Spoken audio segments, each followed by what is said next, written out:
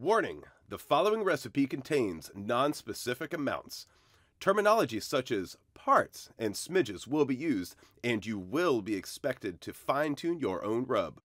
BBQ with Franklin does not condone or promote such seriousness regarding barbecue.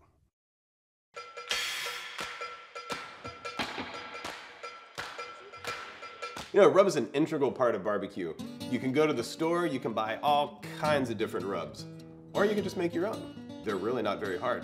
So today we're going to kind of make an evolving rub out of onion powder, garlic powder, paprika, salt, pepper, some sugar. So I'm going to start with the base, pepper. We are going to do the same amount of kosher salt.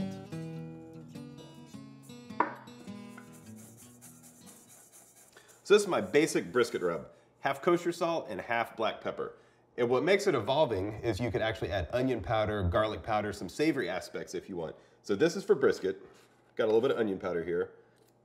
I kind of think of it as put just barely enough where you can almost taste it. A little bit of garlic powder. So this is becoming more of a Texas-y kind of brisket rub. Might also be good for some other things. Put a little bit of chili powder in it.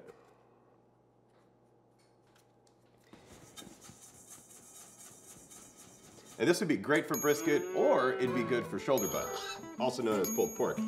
But if I was gonna make pulled pork, I'd add a little bit of Hungarian paprika. This will add color, not a lot of flavor, but it's great for pulled pork. Give you a nice red mahogany color. Oh yeah. And it would also add a little bit of dry mustard. And this kind of gets me a little more on the savory side, a little bit of balance in there. But I think it just adds some complexities. But if I was gonna make pork ribs, I'd add a little bit of pepper. Since ribs are really, really thin, you don't want too much salt. So I'm gonna double up the black pepper.